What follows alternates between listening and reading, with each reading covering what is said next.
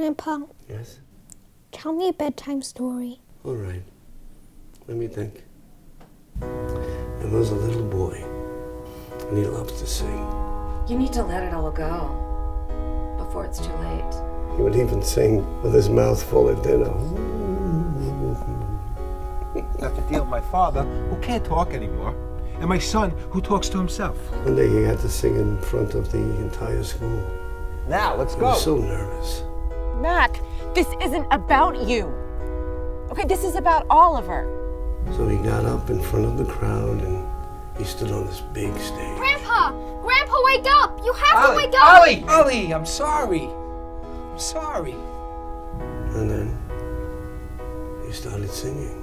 I gave up my dream for my family because that's what a father does.